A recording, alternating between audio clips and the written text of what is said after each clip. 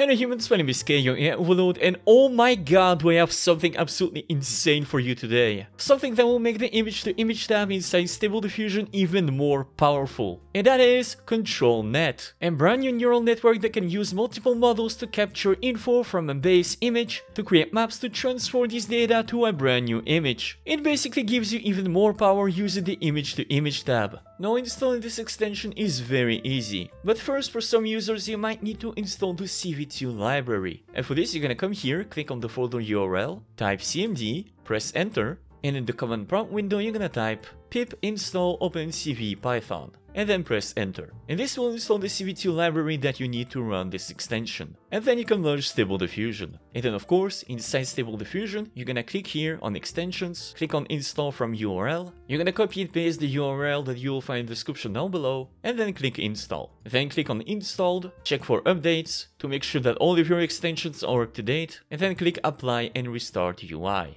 And now we need to download the ControlNet models. So again, you're gonna click the link in the description down below, you're gonna arrive on this page, and you're gonna select each one of these models, and then for each model you're gonna come here and click on download. Now there is a lot of models and they take a lot of space, so make sure that you have at least 45 to 50 gigabytes of space on your computer. Yeah, I know, that's a lot. So then once you've downloaded all the models, and for me it took a while, you're gonna select them, Ctrl X to cut them, go inside the extensions folder, WebUI ControlNet, models, and then you're gonna paste them right here. And now that everything is done, if you come here in the image-to-image section and you scroll down, you will see here a brand new option called ControlNet. And if you click on it, you will see now a bunch of options. Now don't worry, because it is not as complicated as it seems. Now before we start using the extension, you're gonna come here and choose a Stable Diffusion model. For this video, for this example, I'm gonna be using the Anything v3. Then you're gonna upload an image that you want to change. In my case, I will be using this one. And then you're gonna write a prompt. In my case, I would like to transform this beautiful Viking woman into an anime Viking man standing in a garden full of flowers. And as you can see, since we are using the Anything v3, we need to use the damper tags. So then you're gonna scroll down, make sure that you have the right width and height of the image. So in my case, it's 768 by 1024. For my example, I'm gonna increase the denoising strength to 0.9. I'm gonna choose the same seed, so we can easily see the differences between all the models. And now let's go over all the options available in the ControlNet panel. So first you have the enable or disable button, which makes it super easy if you want to enable or disable the ControlNet option. The scribble mode, which will basically reverse the colors. Now you will probably not use it, but I will show you later a practical use of that option. Here we have the low VRAM option, so if you have a graphics card that has less than 8 GB of VRAM, you should definitely check this option. Otherwise this will not work, because unfortunately the ControlNet option really requires a lot of VRAM to work. So then you have the preprocessor and the model option. Now these two options are linked together, so if you come here and you choose for example the Canny preprocessor, you need to come here and choose the Canny model. Otherwise, obviously this is not gonna work correctly. Now as of right now you have 8 models that are available, but unfortunately, since this is a brand new extension, as of right now only 6 models work. So for me, like the normal map does not work and the segmentation map does not work, but maybe by the time that you watch this video, these 2 models will be working again. So then here you have the weight, which is basically how powerful the model is gonna act on your image. Again, later I will show you examples of images made with different weights. So here you have the resize mode, and I highly suggest that you choose the just resize mode. And here for the width and the height, you're gonna choose the same that you have right here. So in my case it's 768 by 1024, and here you're gonna input the image that you want to process using the ControlNet option. Now here and here you can actually choose different images, but for the sake of simplicity I'm gonna choose the same one. And now for example, if I choose the Canny preprocessor with the Canny model and I click on generate, it gives me something like this. And as you can see, the Canny model basically created an outline of the entire image, almost as if this was an outline made with a pencil, and then using the data of this map, using the data of these outlines, it has created a brand new image. And as you can see with this option, it has preserved a lot of the characteristics of our base image. We have basically the same shape, the same outlines, the same pose, but it did transform our beautiful woman into a more manly character. And this was just done with one single model. All the other models work in a completely different way, with completely different results. And since I don't want my videos to be too long and too boring,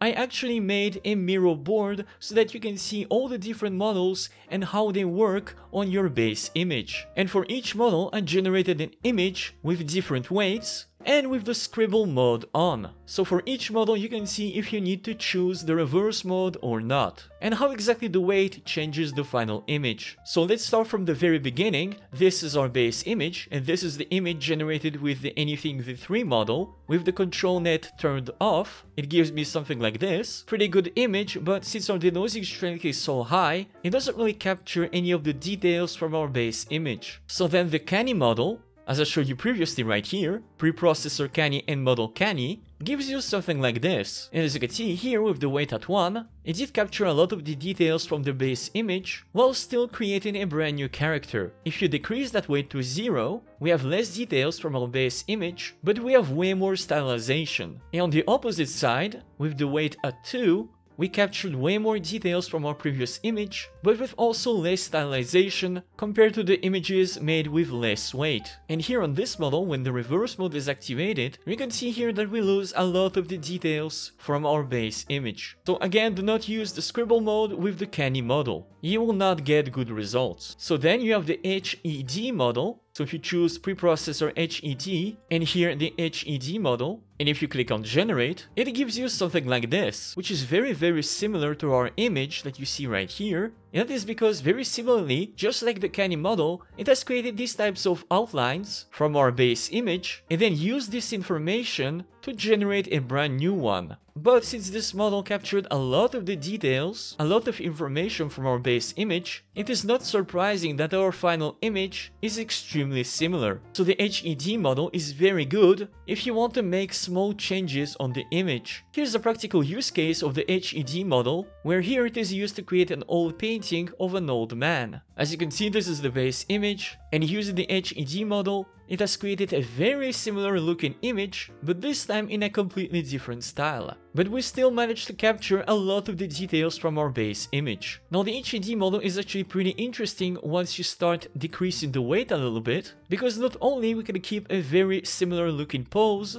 but in a way we can also keep a lot of the details from our character, such as the long hair, the belt, and even the weapon on the left side. However, if you increase the weight for some reason, all the colors wash out from the image, so this is definitely something to keep in mind if you use the HED model. So then you have the Midas or the depth model, which is extremely powerful. So to use it, just select Midas and depth right here, and if you click on generate, it gives me something like this. A very interesting looking image that captures a lot of the details from the previous image with the same pose, the same hair, very similar looking accessories. And if we look at how this was done, as you can see, it has created a depth map from our base image, which is why you can see so much similarities from our base image. The outline is basically the same, the character's position, even the outline of the building that you see right here, everything basically stays the same. And again, just like the HED model, having the weight at 0 still allows you to create a character that is very similar looking, in a very similar looking pose, but with a completely different stylization. And again, the more you increase the weight, the more your final image is gonna look weird. So definitely do not go overboard with the weight using the Midas model. So then you have the MLSD, which is very particular because it's not exactly for characters, and you'll see why soon enough. So again, if you select MLSD for both the preprocessor and the model, and if I click on generate, this is our final image. A little bit weird looking, and that is because if you look at the map that was created, you can see a lot of straight lines. Why is that? Well, that is because the MLSD model is definitely better used for buildings or images that have a lot of straight lines, such as a room, a building, or stuff like that, because it can only create straight lines, and using those straight lines, it can then create a very similar looking image, as you can see right here with this example of a room. So again, unless your image is a building or has a lot of straight lines, you should not use the MLSD model for images of a character. But it is still a very powerful model nonetheless. So then you have probably one of my favorite model, which is the Open Pose model. So if you select the Open Pose for preprocessor and the model, and if I click on generate, it gives you something like this. A lot of stylization, and yet he is in the the exact same pose as our base image. And that is because the open pose model automatically recognizes the pose of a character to create these kinds of weird shapes to represent the limbs and the position of the limbs of a character. As you can see, this is the arms, this is the head, this is the neck, and using all these data, you can basically transform a pose from a base image to another character. Here is again a practical example. This is our base image. Using the open pose model, it has created these kind of weird shapes of where the character's limbs are, and then it has transformed this pose into another character. As you can see, our chef right here is basically in the exact same pose as our base image, which is really super powerful. Because using this model, you can take any image of any character in any pose, and then thanks to the pre-process of this model, transfer it into another character, which is really super cool. Now obviously it is better if you can see at least part of your character's body, because if you only see the top of your character, if you only see the face, this model will not really be super useful. And then finally, for the last working model in this extension, it is the scribble model. So for the preprocessor, you're gonna choose the fake scribble, and for the model, you're gonna choose the scribble model. And if I click on generate, it gives me something like this. Very interesting. And if you look at the maps that it has created, it is actually very similar to a mix between the Canny model and the HED model, where it has created very rough outlines of the character and of the entire image, and then use that data to create a brand new character. Now, although this model is very interesting, and can produce very interesting results, this model is not exactly made to convert a beautiful image generated with another model into a new one. No. This model is actually really good if you draw an image yourself, hence the name Scribble. So for example, if I upload here a scribble of a tortoise, then put my prompt right here,